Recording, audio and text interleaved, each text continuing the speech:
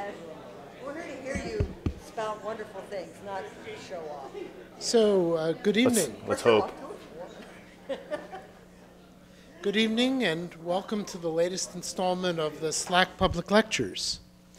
Let me make a few announcements before we begin. First, if you have a phone, please turn it off. These lectures are recorded, and you don't want your ringtone on YouTube forever, right?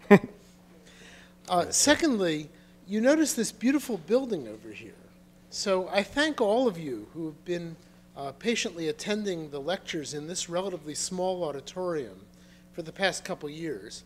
But the next one, which will be on November 17th, will be over there in the new Panofsky Auditorium. And it's a much bigger place, so we won't have this registration thing. The next lecture is about dark matter, so tell all your friends. Okay, tonight I'd like to introduce Mike Minetti, who's a staff member at SLAC. I'll tell you a little about his biography in a moment. He'll be talking about molecular movies. There's been a lot of emphasis in this series on molecular movies, and maybe a little too much hype. We had one public lecture that advertised a molecular movie, and it had 2 frames. But tonight, the real thing. Dr. Minetti has his bachelor's degree from Arizona State University. He then got enthusiastic about chemistry, went for a PhD to Brown and eventually to Princeton, came here a few years ago as a postdoc. Now he's the head of the soft X-ray group at the Linac Coherent light source that basically makes this kind of physics possible. So he'll show you our new molecular movies. Mike, please. Thank you, Michael. Appreciate it. Thanks. So, a show of hands, could you hear me? All the way in the back? Everyone's good? Okay, good. Great, because I normally not need this, but I was encouraged to wear it. I talk loud. But yeah, thank you again, Michael, for introducing me, and the honor it's really a fantastic honor to be here to share a really unique a type of accomplishment that we have at this young facility here at the Linac Coherent Light Sources just over the hill. We've only been operating since 2009, and this has been a long talk and about to produce a molecular movie of having the smallest actors be filmed, and we finally caught that. And so what we see here is kind of what we're going to be talking about, watching this molecule break apart before our eyes. But a little about me first, over to fill into what Michael was talking about before.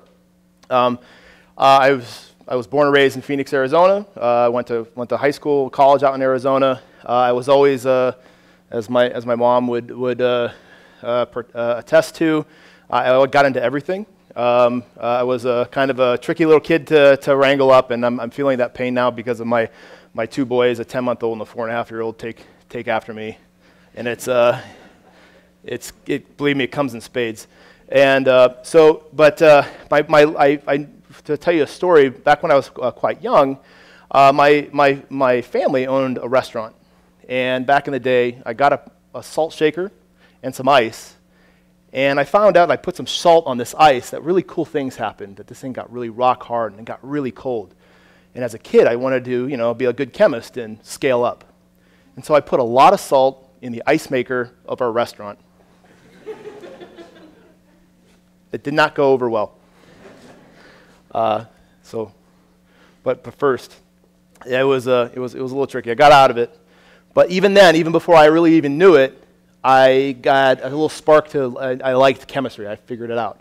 Then I made my way to high school. I aged a little bit, got a little bit older, somewhat wiser, and I made my way to McClintock High School in Tempe, and I met this man. This man's Doc Zinke. This is the guy who got me into chemistry, why I'm in a chemist today. He was a grizzled Western Pennsylvania man. He was a basketball coach. I did not play basketball. I played baseball. But 4 years earlier than that, my sister walked into his classroom, into his general science and physics chemistry, and so he knew of what Minettis are coming down the line. And so my mom, being a really good baker, does anyone know what that is? Pizzelle, that's right. So yeah, being Italian in heritage, Doc Zinke, growing up in Western Pennsylvania, he had this great comment to me. It was, Minetti, your grade is directly proportional to the amount of pit cells you bring me. And so I brought him a lot of pit cells. But in the case, he gave me a lot. His class opened up my eyes to chemistry. And going into chemistry, or I'm sorry, going into university, I knew I wanted to be a chemist from day one. So I made my way over to Arizona State University by way of a community college. Prior to that, playing baseball throughout. And then at Arizona State, I got connected with majoring in chemistry. I wanted to do this. I got connected with a professor by the name of Tim Steinley, and he got me turned on to lasers and how lasers interact with molecules and produce and probe and look at chemistry.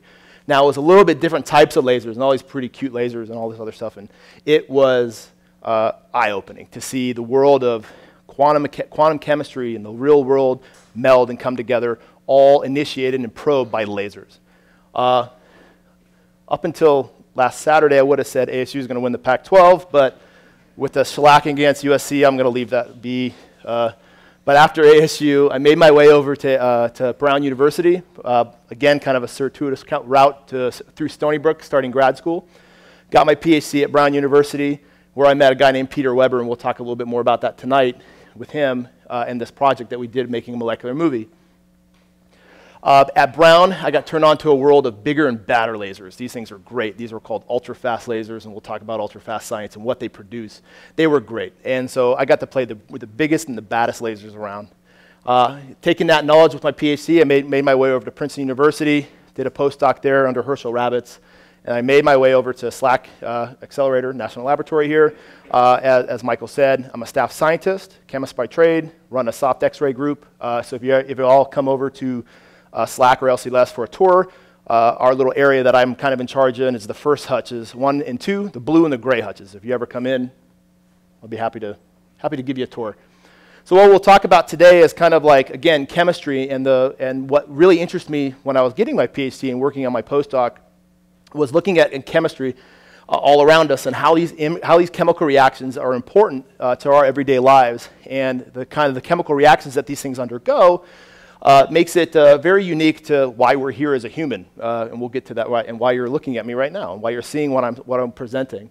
And then the cool thing is the hardware, the newest ways to look at chemistry in real time. This is what I'll go talk about, the Linac Coherent light source. It's the biggest, baddest tool around. Now, I said I really liked lasers before. This is the best laser you got. It's pretty much the best one in the world. And then lastly, I'm going to teach you and instruct about how we use these fancy Hollywood tricks to capture the smallest actors around. These things are very, very small. We'll go about talking how this works. But chemistry and vision, what we see here, as a result of a simple chemical reaction that was light initiated.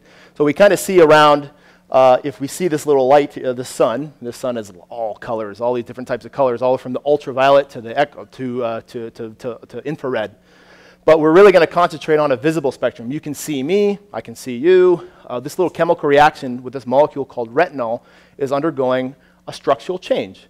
And this structural change, initiated by the absorption of some visible light photons, allows you to see. It switches basically on and off. The ability, when light hits the molecule here in one state, there's a chemical reaction or a little small, tiny little structural change can make you see me and me see you. And this little green laser pointer up there pointing the way. But we'll talk about a little bit different, a different type of reaction, one like with here. And so light is all over the place. There's a large electromagnetic spectrum across, and only that small, tiny little sliver is a small part that we can actually see, the visible light. But when we talk about this very, very important reaction of why the human race is where we are right now, is the production of vitamin D. And this, again, is initiated by the sun. So this is how you produce vitamin D in your skin. Without it, we would be goners, because our DNA would not last. And so what would happen is, instead of looking at something where the retinol in your eye does a structural change to look at to make you see or not, to turn that switch, there's an energy regime called the ultraviolet. You guys see this on your lotions, the suntan lotions, UVA, UVB. I don't think there's a UVC, but in any case, lotion, that is. There's definitely UVC type light, but that's for a fact. This reaction under what the vitamin D is produced is a tiny, tiny structural change. There's a little bond breaking right here. When the light is shined upon this molecule, the molecule absorbs light in this region, it pops open. And that reaction right there, that light-driven chemistry, makes us produce vitamin D. That's why we're here. And so again, but what if we, to try to study this type of molecule is going to be quite hard. It's pretty big. It's kind of hard to work with. It really likes light, so you got to keep it dark. So if we can kind of just focus in on, take all the other stuff that's around that molecule and simplify it a lot and try to make sense of why this molecule undergoes this light-driven reaction. To try to start, Rome wasn't built in a day, so this was the first step in this, and so we wanted to shrink this molecule, shrink the example down and to look at and try to make sense of it. So if you look at this, does this molecule look somewhat like this? And the molecule that we see here is cyclohexadiene. This is the target molecule that we actually made the molecular movie with. And like any good movie producer, you always want to have a teaser. And so, if I can find the mouse. So this is actually what the molecule's doing. When we shine ultraviolet laser light upon it, just like the sun shines light on vitamin D, the vitamin D molecule unravels, and we are able to watch this molecule unravel. This is a series of chemical reactions called electrocyclic chemical reactions. Back in the day, two guys by the name of Woodward and Hoffman were organic chemists. They pioneered a way to a whole slew of different types of chemical reactions governed by how rings either open or close. And so these are 2 Nobel Prizes off this very important type of reaction. So now we're actually, instead of using a solvent, we're using we're using light to shine upon it and break that bond open and watch this thing unravel. Because it was known when the light was shined upon it, when the molecule was closed, when the light hit it, it knew it opened, but no one knew kind of how it opened. So this is what we're filming, is how it's opening. And so again, my favorite section, I always like gadgets and I like tools and toys and all that stuff. So the way we make molecular movies now, it's the really fun part, the hardware. The hardware is where it gets good. And so to measure these type of the smallest actors around in a small 6-carbon member ring, we need a really fast strobe of light, a really bright X-ray source. X-rays are great for measuring molecular structure because their wavelength is much shorter than what we saw in the ultraviolet regime, but they're very tuned to measuring the molecular structure by looking at the electrons and the atoms inside the molecule all at once. So back in 2009, the Linac coherent light source was built. And so here we are, we're sitting basically right about here in this building. And if you're familiar with, we're looking northward, this is Highway 280. This is a 3-kilometer long linear accelerator. That linear accelerator, in the terms of LCLS, we only use the last third of it, and so right about here.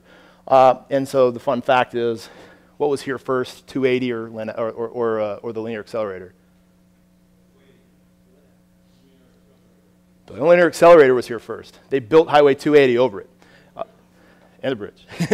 That's right. And so it's kind of crazy. They have a really super stable piece of rock out there in case we have a big earthquake. So we're pretty safe. Thank God, because eventually it will come. So, but basically, what we did was we retrofitted this aging Linac, and we were able to create the world's brightest X-ray source. It's never seen before, 1 billion times to 10 billion times brighter than any X-ray source known to man. We did it here using this linear accelerator, creating electrons and creating X-rays, which we'll see here. And I said the capabilities have just never seen before. It's opening up all new types of chemistry, physics, material science, biological studies, crystallographic studies. You name it, this source can do it. And how do we do it? We have, again, an ultraviolet laser pulse, similar to the ones that we utilize in our study. Train itself sitting in this little building here at the tip of the sword, if you would, shooting an ultraviolet laser pulse onto a piece of copper. It's a copper cathode. When the ultraviolet light strikes that copper cathode emits a pocket of electrons.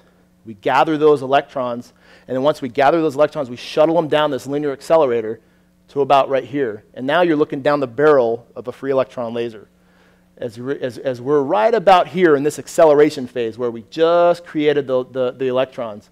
Now we need to accelerate those electrons to 99.9999 some odd percent, and they go quite fast.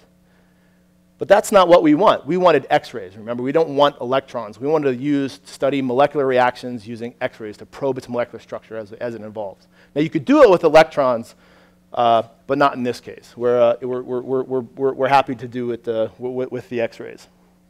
And so if I can find my mouse again, how do we create those X-rays?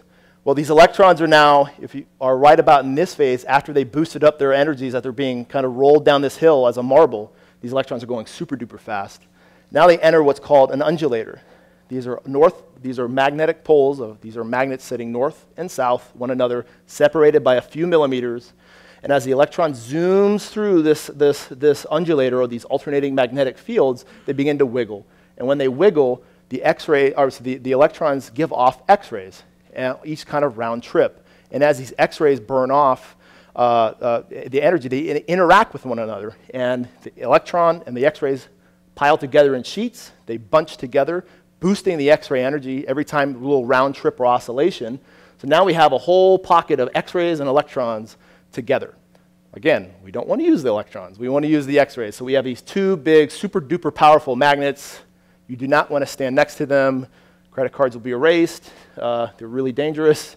But we discard those electrons into effectively a large piece of lead in the ground. We just burn them off. And the X-rays have no polarity, no polarity, so they don't see that field, so they just go right through it. And then these exit off to the experimental end stations where we perform science. And the big magnet, they just goes away. The electrons go to rest. It's not a lot of charge there, but so we couldn't harvest that electronic energy. It comes too short. There's not enough charge. But why LCLS? So if you go to the LCLS website, just on any one of the SLAC websites here, especially this SLAC website, and it's conveniently called Why LCLS? And so it's why were we going to build this great facility, and this is what avenues, what can we open up, and the type of science that we can look into. Well, on this website, it shows. These are recently results in very great high publication, high visibility journals in Nature and Physical Chemistry letters and physical review letters and Science. So everyone's kind of heard of these type of publications. And so here we actually are looking at a structural change of watching when something in your brain is firing and telling something to move, or telling something to like an enzyme firing or synapse across your nerves. You can actually watch this structural change, and as you can make you basically feel as a synapse of firing your, pardon me, it's as your nerves fire across the synapse, you can watch a structural change of how you're actually feeling. Or you can look at live things in situ. You can look at as viruses, proteins, peptides be intersected by this ultra bright X-ray source, and in the blink of an eye, that X-ray source takes a picture of it before it's completely destroyed, it's eradicated, goes away. In this case, the last public lecture was actually given by a colleague of mine. He was a postdoc here in the Symes Institute by the name of Jerry LaRue. And in this type of study, instead of watching a chemical bond break, in which we are watching here in filming a molecular movie, they actually watch one form on the surface of ruthenium. So they watch the CO molecule form while on a ruthenium surface, something very similar that goes on inside your car when you drove over here. But last but not least, what really makes me excited, and why we're here tonight, is this last bit of line that was on. If you go to this website, it says the study of molecular motion in response to light and other chemical triggers, and to compile a movie of these changes. Well, I'm glad to say that we actually can do that now, and so we were watching this, and this is our paper that recently just came out in earlier this year. And so, well, how do we do this?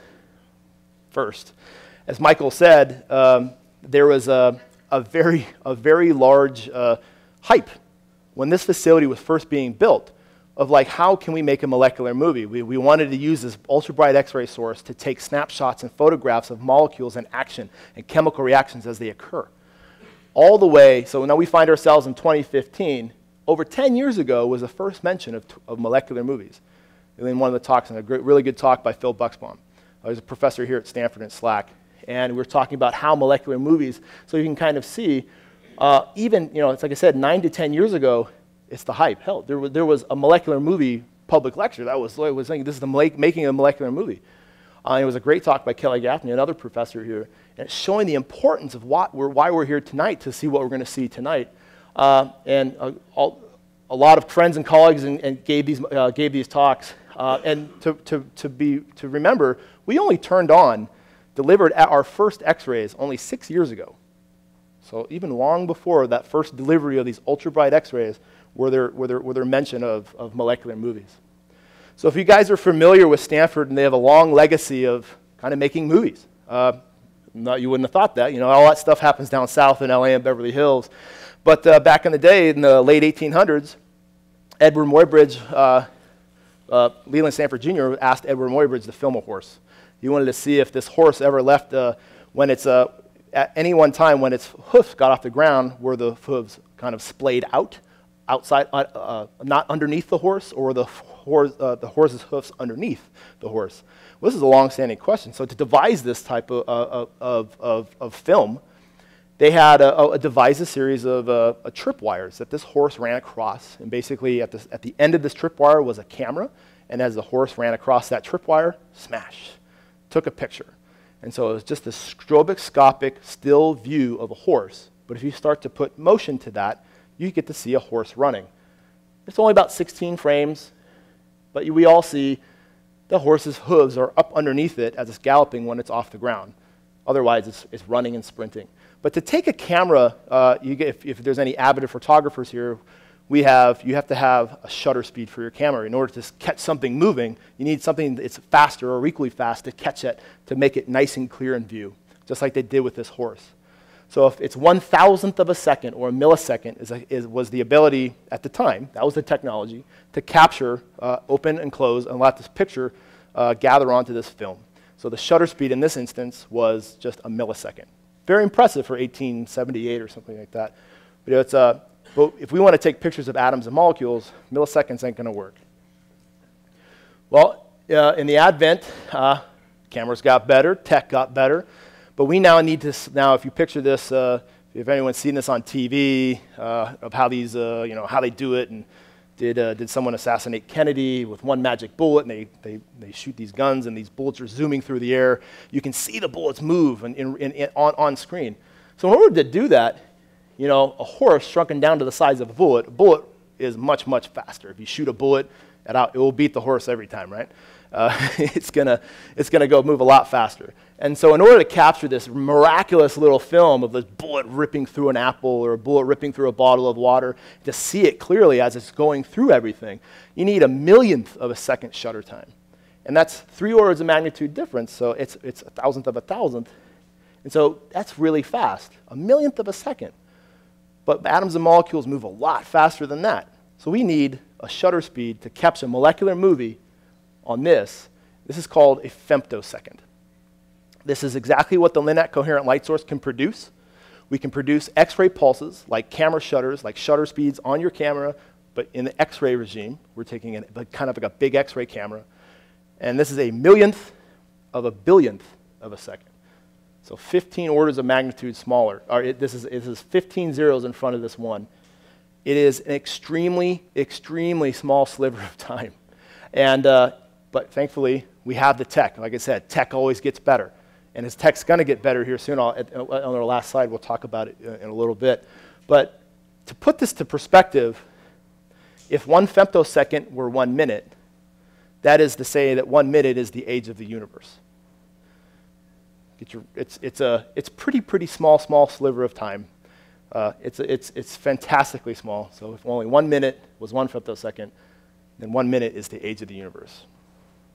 But not only are molecules move really fast, and they zoom all over the place, they also are extremely small. And so X-rays are on the wavelength, their oscillation or their period or their frequency is again, it's X-ray, so they call it an X-ray, but their wavelength's about an angstrom or so. This angstrom in length scale is 10 billionths of a meter.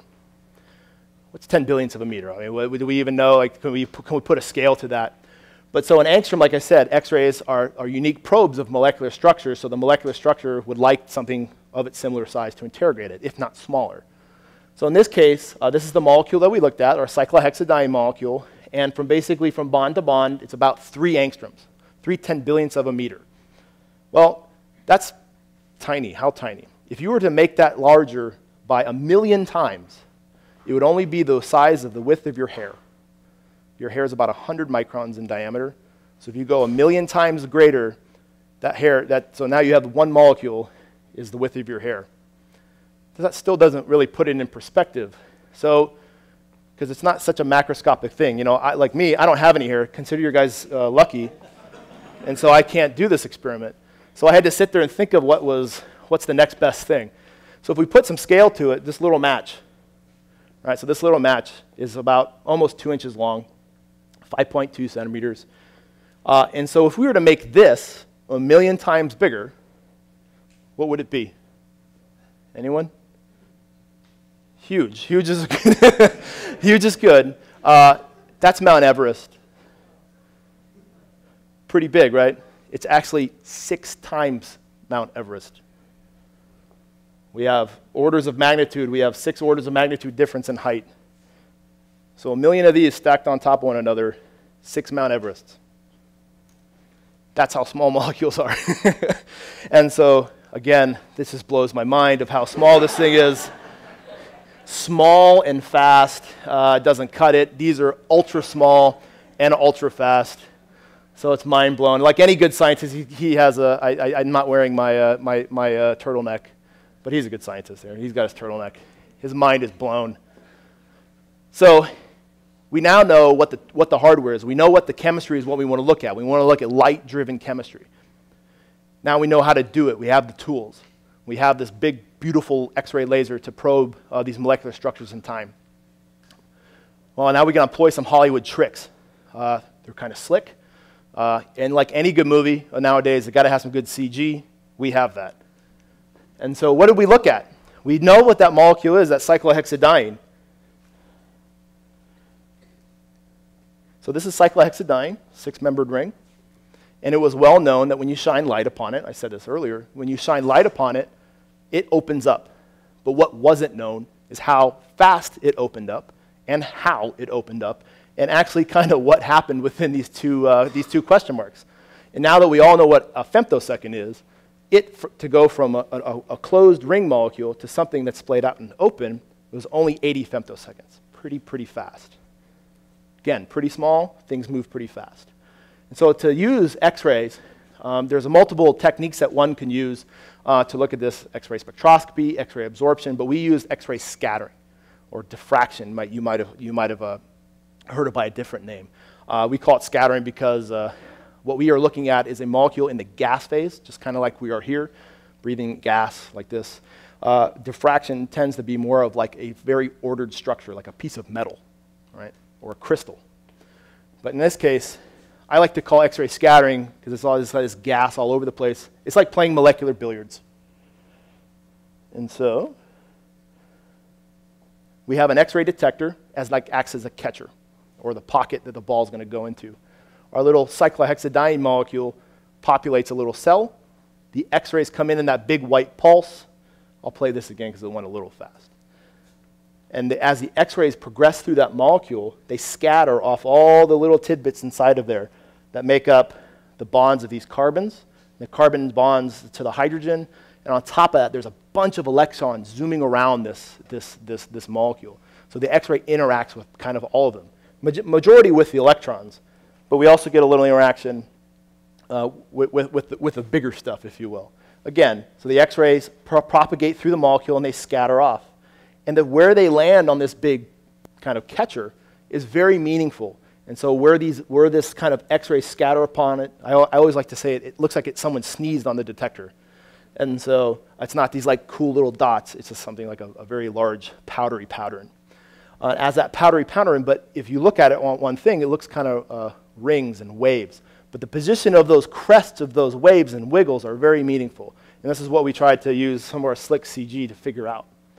But what we showed there, we just showed the molecule standing on its own, the cyclohexadiene molecule. Well, if you remember the slide, a few slides prior, the cyclohexadiene molecule gets just kind of sitting there and it diffracts. Well, we know that the molecule, we know what the structure looks like. We know it's not opening. We know it's not doing anything. We need to put some motion to this molecule. We need to kind of kick it. And so there's a technique, a very sciencey technique called pump probe, optical or UV laser light pump, optical or X-ray probe. You can use different types of lasers for the type of molecule that you want to interrogate, but there's always an optical laser or UV laser exciting the molecule, making it do something, and then we take some X-ray photograph of it. So think of a pump as an excitation, and the X-ray in this case is a photograph. So remember, we're going to scatter off this molecule and take a picture. So when the excitation, if you guys have kids, if you give your child some sugar, you excite them, but they don't really act right after you feed them sugar, right? They're in a steady state.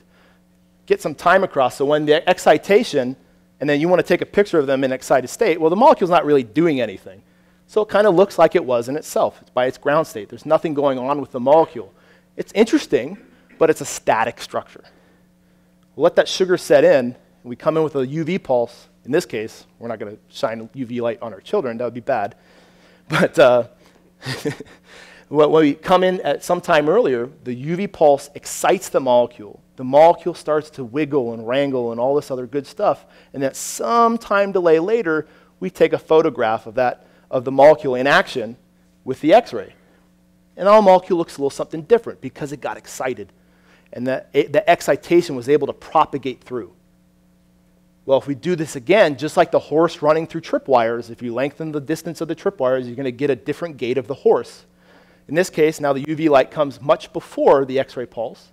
The molecule changes its shape again. We come and take a picture of it. And so this is kind of how you sew this story together.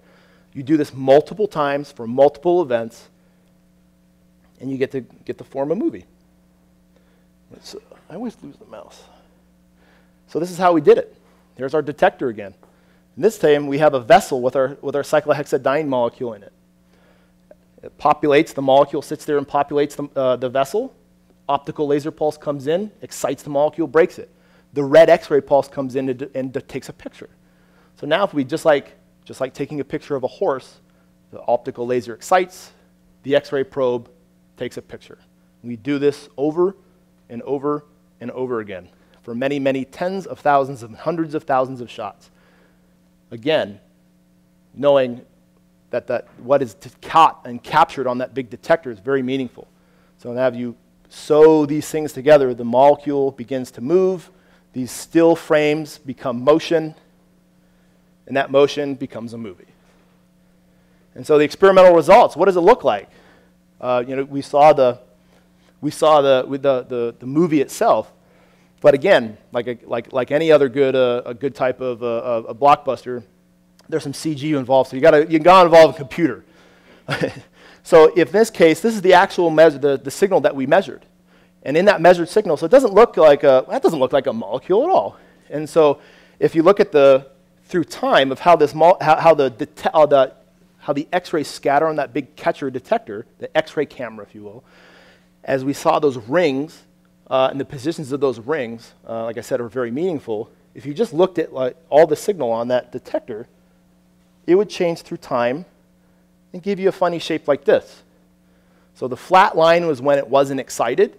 It wasn't excited, and then at some time delay later, the X-ray takes a picture, and that pattern is changing. Let's look at that again.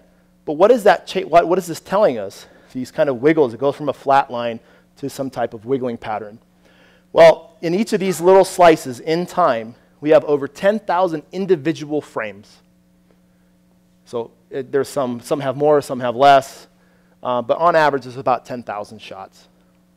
And each time step that we were able to bin it down to, like the smallest time that we can look at, was about 25 femtoseconds. So in each of these 25 femtosecond slivers of time, we have about 10,000 X-ray shots. And then what we plot here is the average of those 10,000 shots in any given time. And this is kind of what you see as this molecule, as the structure, the component that you measure on the detector changes. Well, these wiggles that we tell you about, something goes up and something comes down and something goes back up, these wiggles are very, very, very, very meaningful. They tell you something about where the atoms are in relationship to the electrons and all this other good stuff. And that, as you can tell where the electrons go, the atoms aren't very far behind. So it tells you something about the structure. So these wiggles are actually meaningful because as this molecule opens up, what tells you where the wiggles lie on this detector, the wiggles here, it tells you something about distances. Let me back up. If the distance of the molecule, all these different length scales play and interact with one another. And they have like a fingerprint on this spectrum here, what you measure on the scattered signal. And so things that are very close to one another happen very far onto the right side at a larger interactive distance. Things that are happen far from one another are closer in this. It's a harder term. It's an inverse of a length. And so the things that are farther away from one another will appear closer on your detector. But they all play together and they all interact together. So what happens is they become smeared out a little bit. And so, but we have to try to tease out how that smearing occurs to get all these interactions and try to know them by heart and how it best fits and represents the molecular structure that we see on our detector. Well, we need to optimize it. This is where our SLAC CG comes in. And so we have all these tens of thousands of shots that we look on the detector. And we want to model each of these snapshots and see what the molecular structure actually looks like. And so when we compare to the experiment to the theory, this is what we see here. We calculate the bond distances between the bond that breaks when it got excited by the ultraviolet laser pulse, and we watch the distance of these atoms move apart. And this is this axis here. And so we tell the computer, monitor these 2 points, here's some energy, go. And we let the molecule do its thing. And we do this for many, many, many, many thousands of events. And so we see all these different types of trajectories, and all this is saying it, each of these are kind of unique individual experiments performed in a computer. And these tell us something about the structure of the molecule, because if you go across one line versus another line, well, the distances between these 2 carbon atoms aren't necessarily the same. But what does that look like in the picture that you're trying to take and simulate? Well, if you were to walk across one of these lines and then look at the scattering signal that you would see on a detector, it might look something like this. If you go on another one, it might look something like this. They're drastically different. So even if you take a very small different path of how the molecule can open up, the signal that you see, all these wiggles on the detector, change dramatically. Well, we don't care necessarily about these. We care about this one. This is the one that we measured. So we want to see, what does our computer tell us? If we measure this signal, what is the path that this molecule can take to look like our detected signal? That's the most interesting one. That's the one we're measuring.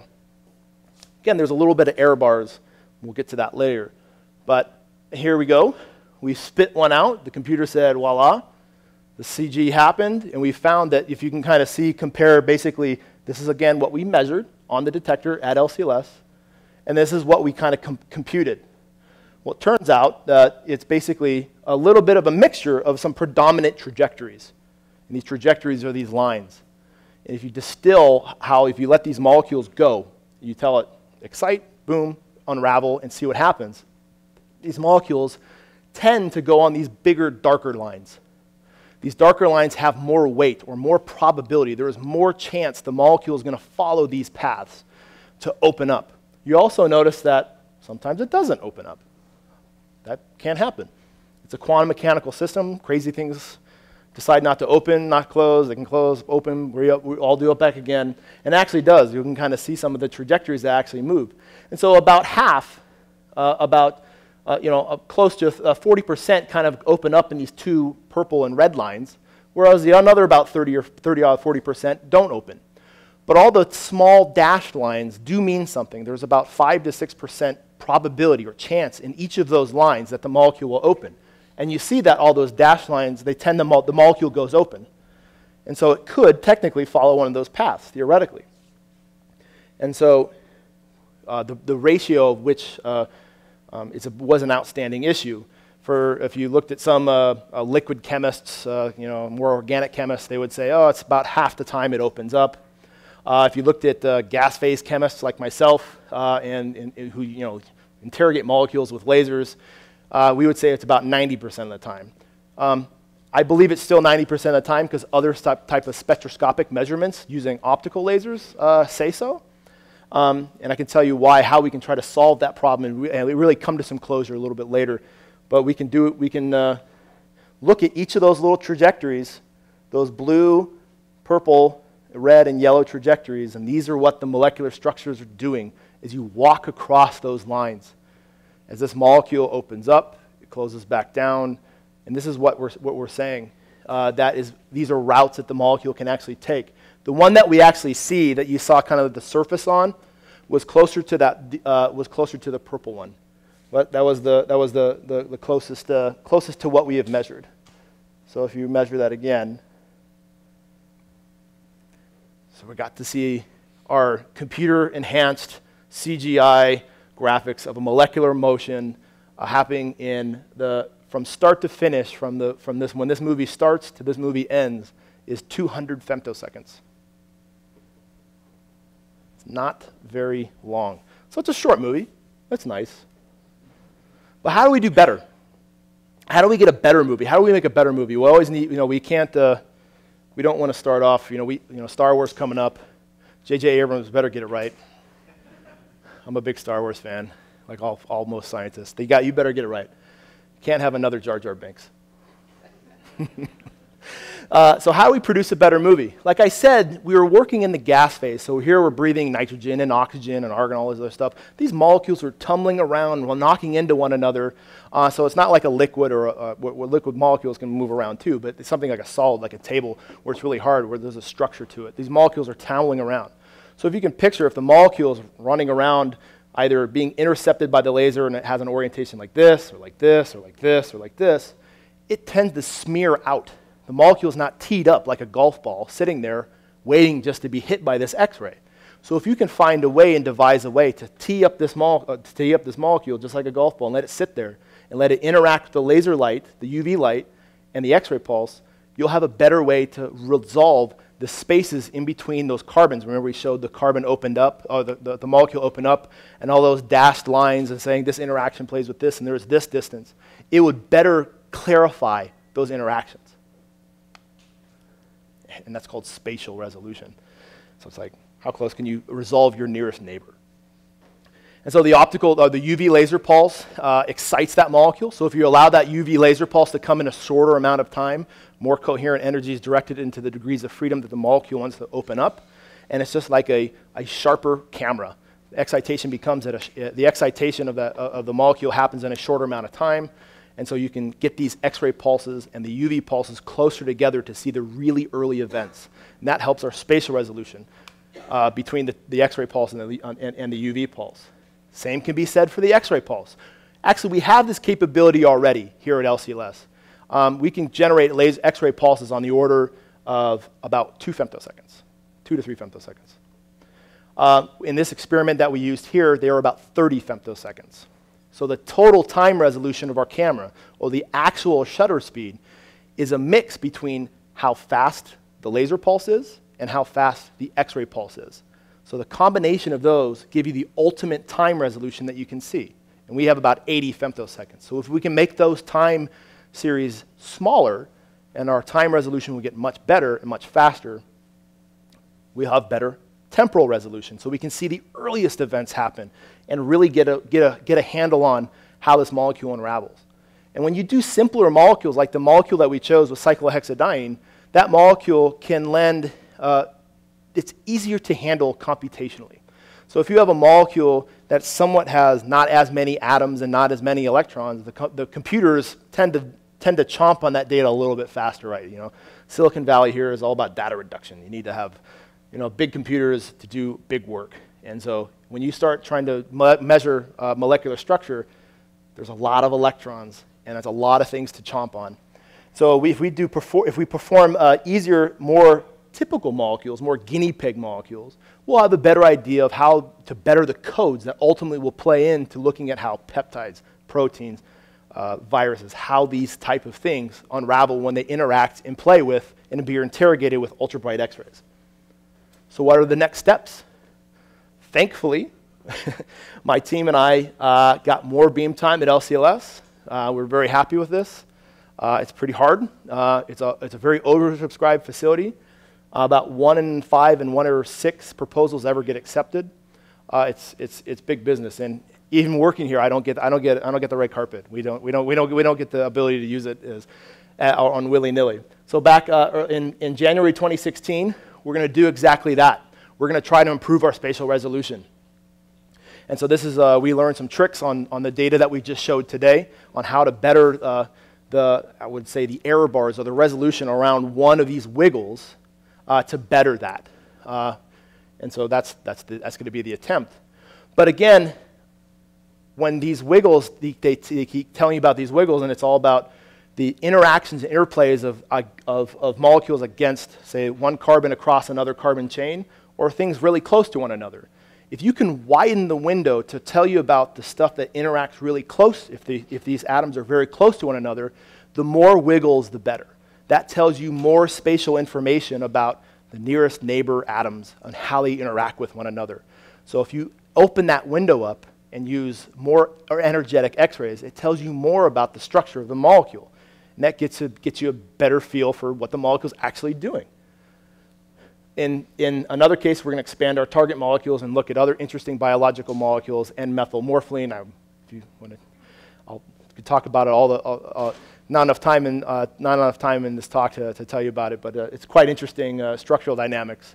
And again, when you start small, and like again, Rome wasn't built in a day. So when you start small, these molecules help feed these powerful computational these programs and algorithms to get us to where we need to look at the biggest structure molecules of really interesting things like peptides and proteins.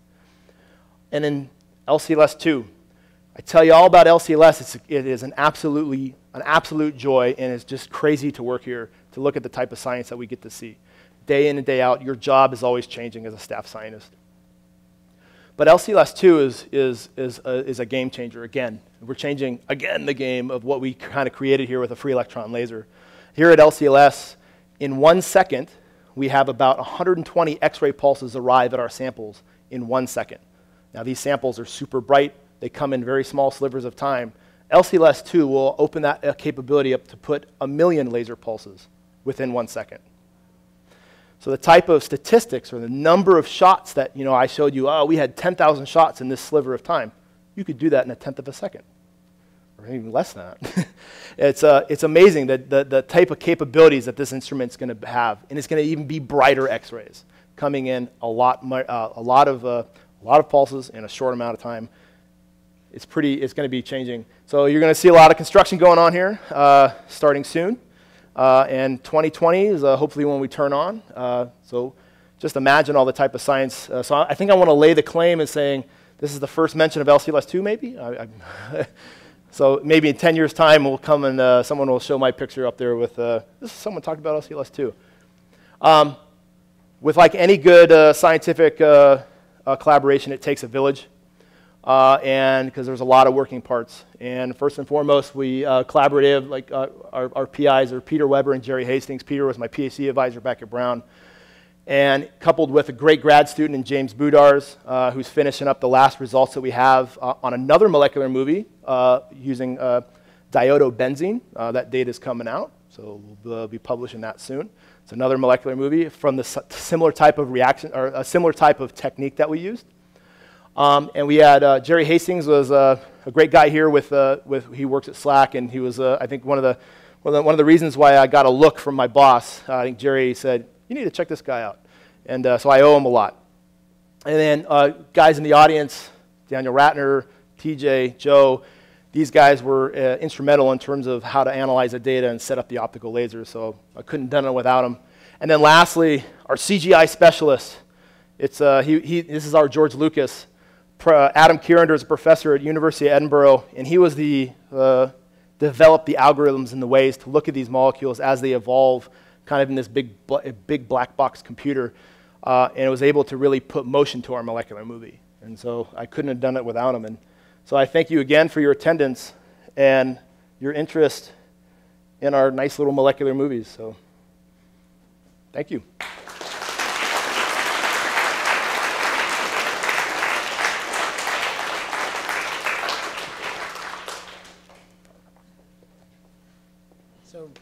Mike, thank you very much. We have time for questions. So for the questions, some of Mike's colleagues are out there running microphones. This is being recorded, so wait to be called on and wait till you have a microphone and then ask your question. Okay, who, please? Go ahead. Okay, I'm just wondering, if you're taking pictures in such short amount of time and using such high energy, will uncertainty principle play any role here? Yes. Yeah, because you can never know the position of, say, an electron with respect to time. Absolutely. So there is definitely some smearing and quantum mechanical things going on in the molecule itself. But in the time frames that we're looking at, it doesn't play too much, I would say, in terms of the motions of electrons. We're not at that level yet, I would say.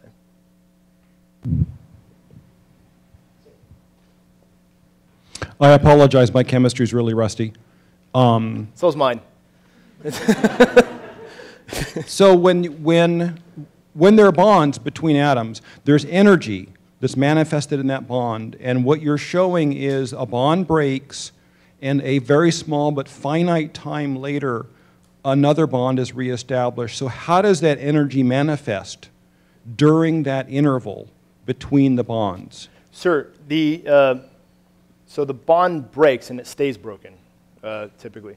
So as the molecule gets excited by this ultraviolet laser, there's different types of, as the molecule, what we're looking at is what's called a structural reorganization. So there's these, the bonds break, the bonds can then rotate, but at the same time they're rotating, they're vibrating, and all these different, this energy is burned off into what are called degrees of freedom.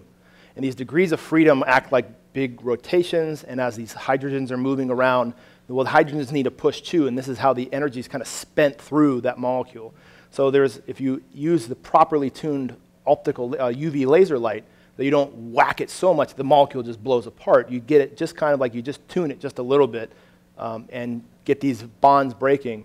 You can reliably control how much energy you put in and how this molecule then can unravel. If you put in a lot of optical laser light, you'll blow it up. May I call that kinetic energy of a sort for? Yeah, absolutely. It's internally converted energy. Yeah, and so the molecule absorbs. You can call it. Sure.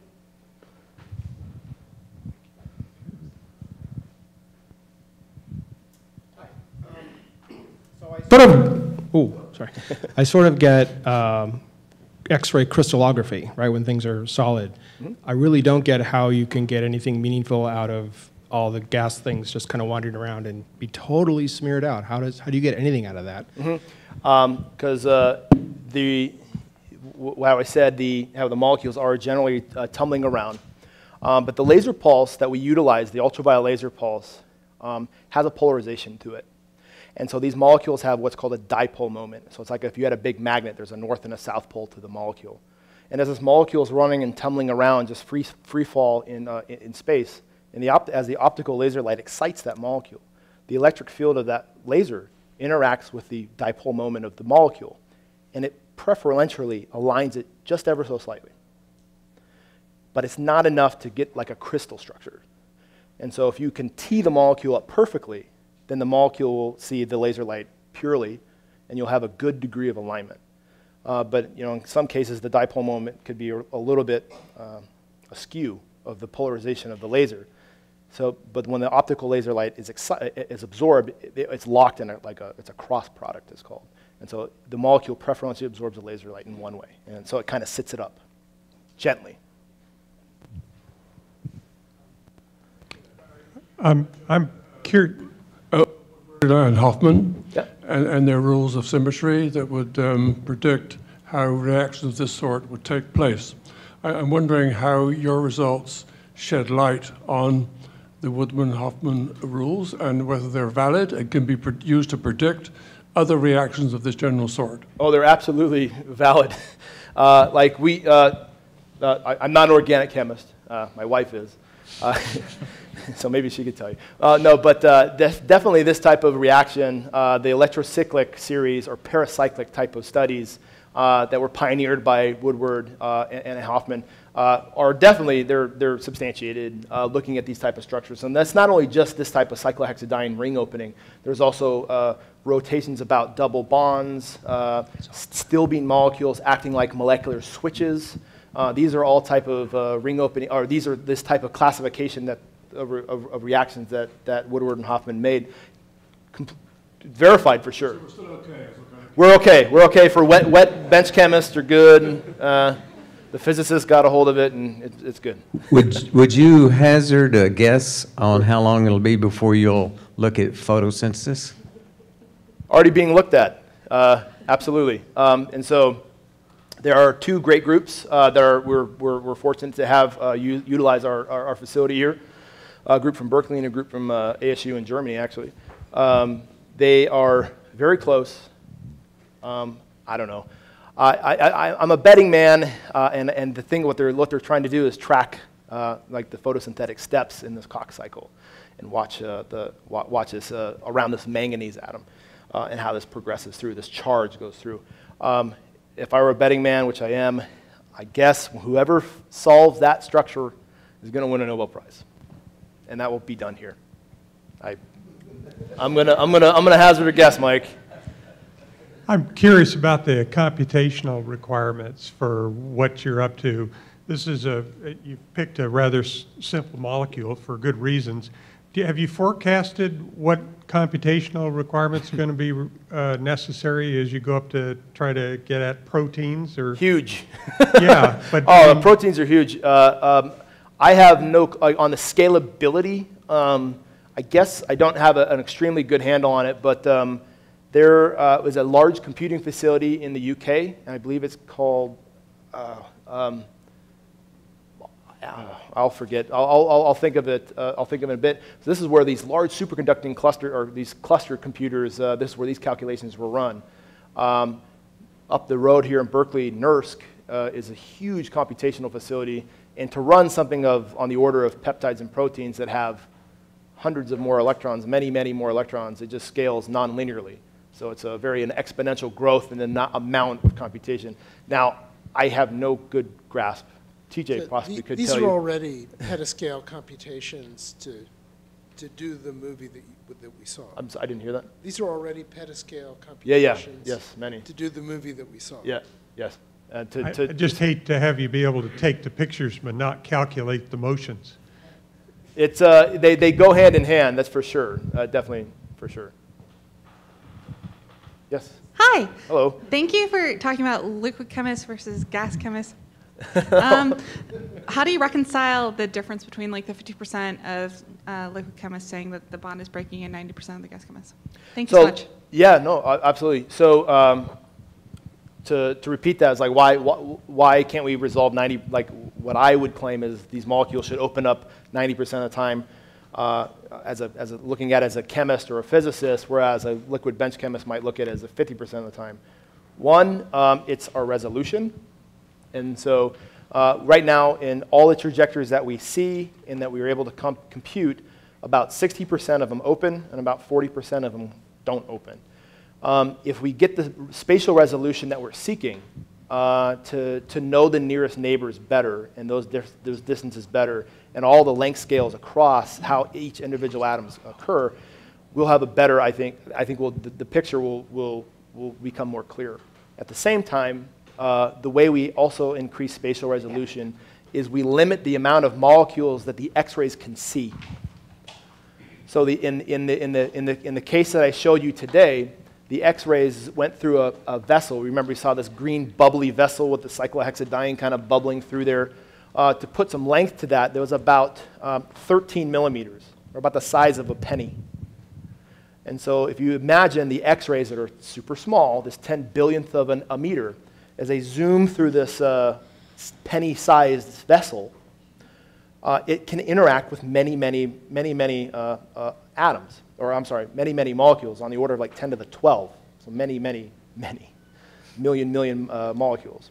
Well, the case is when they when they get detected by the detector, where they're generated along that penny length can smear out where that wiggle is detected. That tells you about the distance. So if you sharpen that line up and you try to work to the idea of having one single molecule interact with the X-ray beam, that's where you need to go. People are doing that, but in the gas phase, it's extremely difficult, but we can try to work there. Yeah. Yes, sir? If you carry out the analogy between the molecule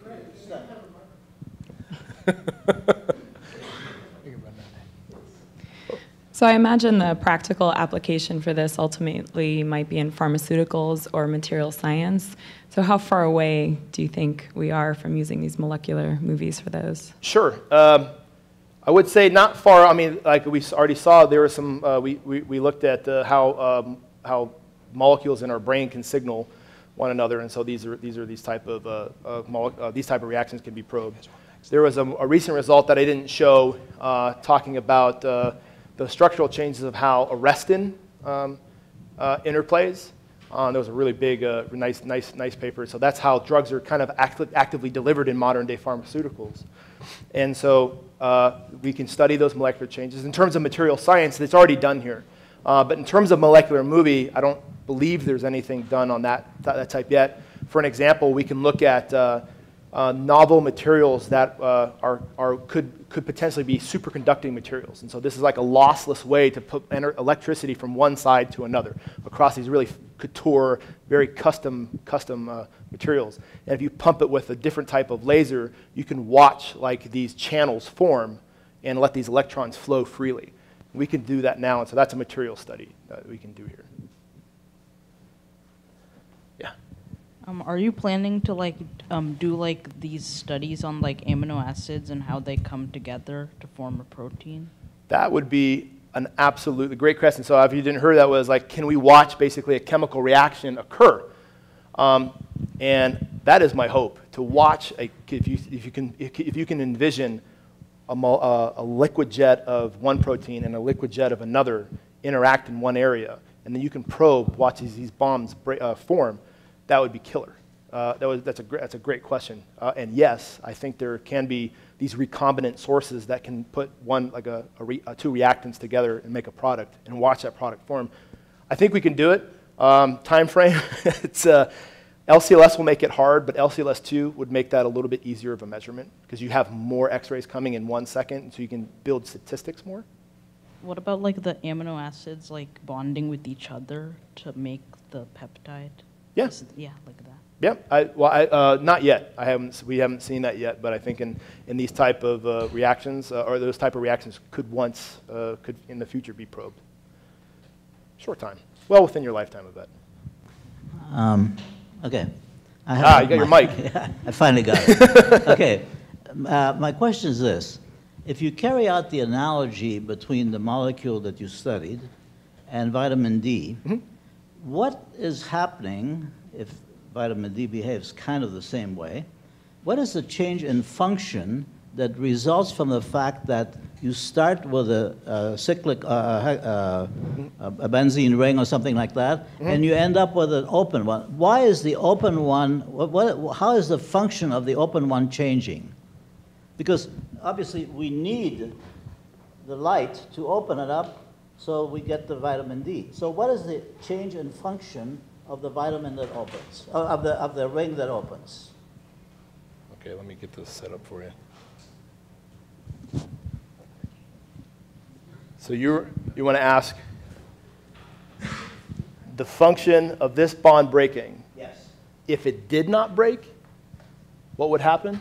No, what I'm saying is, we know, you explained, it breaks. Okay? So since it breaks, and that is the end product that makes vitamin D, how is the function of that open bond changing in your body? Why is it different? Sure. So I'm going to, like the gentleman said, his chemistry was a little rough. Well, my biology is even worse. And so, so basically, this allows basically electrons to pass from one side of the molecule to another. If the electrons are charged and localized along a backbone, where you see these lines, these lines are double bonds. So this is where two carbons make two intersections with one another. It can have things. So if you have a charge localization, and there's a pocket of electrons localized around this ring. When you pop it open, it's like a wire. Charge can flow, so it's charge transfer. I believe. That provides the function of the vitamin D after the molecule has been hit by light. I would believe so. I would have to look. I'll have to get back to you on that for 100% certain, but I believe it's something close to that mechanics. Yeah. With regard to that picture, does the picture on the right, on my right, does it unfold at that point in time so that the two carbon heart? Good question. Atoms are not as close as they're really shown. Sure. As far as if you were to allow to progress this molecule, let it, if you were to take a picture of it at a later time, it could potentially rotate about this bond. Would it serve the same functionality? I don't know. But in terms of if there's enough energy in the bond being broke and this molecule able to flop around, yes, it could rotate. Now, how that plays with the biology of what's happening in our body, I have no clue. Safe to say that. So you had you only saw a 60% opening, but you think that's due to smearing out, and that's 90%. Let's say, but if that narrows, if after you get a more accurate measurement, you don't meet your 90% prediction, right? If it turns out to be something else, I mean, what would that imply? That the gas phase chemist got it wrong, I guess. But model. So let me see. If it were, that result wouldn't rattle the world. I would say it wouldn't make us come to a stop. It would make us rethink type of gas phase chemical reaction dynamics. Stuff that potentially could happen like in the atmosphere, of how hydrocarbons react, and functionality of the molecule. But in terms of, since there are already some good error bars on it already with 90%, is it 90%, is it 95%, is it 92%? It's roughly 90%. It would just serve for better models of how these reactions actually progress through nature. But it wouldn't make the world stop turning. So let's take 2 more questions. Anyone? Oh. There he goes. Yeah.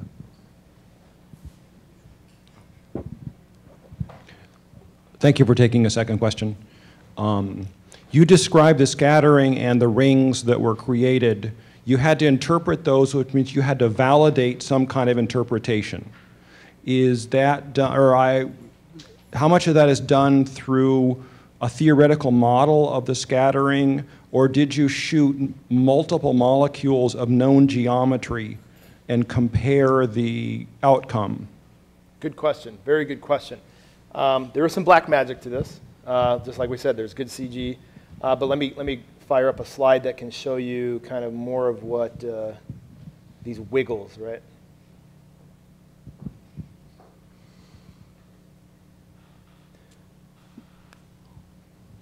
That's right. So if you have, you're talking about these type of, these rings here is what you're saying on the pattern. Validating the interpretation. Sure.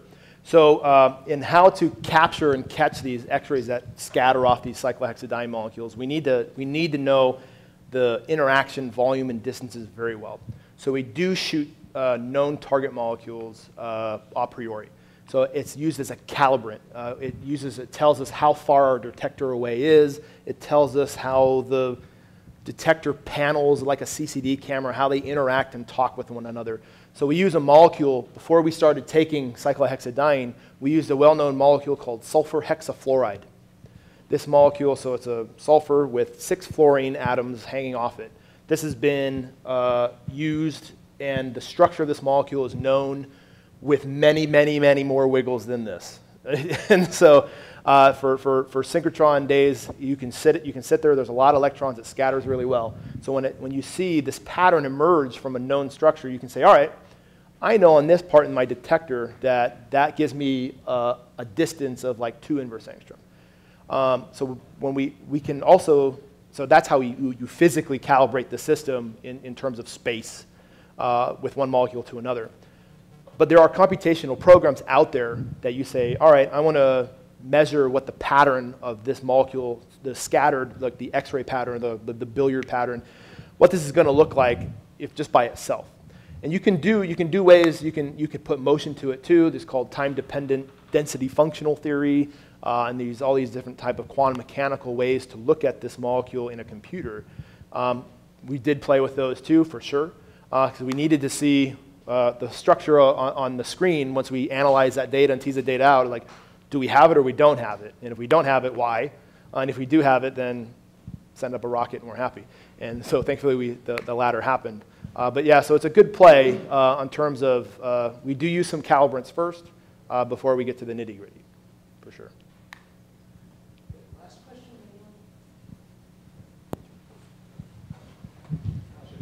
I got you right behind. I'm trying to do the math in my head, but if you say the wavelength of the ultraviolet light's about 1 nanometer. No, about 267 nanometers. Close okay. Okay, I thought you were way at that end. Well, and your pulse is 1 femtosecond, so how many wavelengths is that? It's almost down to 1 wavelength or something like that? No. Are you saying in frequency? The difference between the UV and the X-ray, I think, is Oh, okay. Oh, the difference between the wavelength of A femtosecond is a micron. Yeah. Okay. So there's still a lot of wavelengths. You still got it. About 300. So the UV light that excited the molecule had about 260, 270 nanometers, or that would be 0.2 angstrom, right? And so it's much longer. Okay. Okay, well, let's thank Mike again.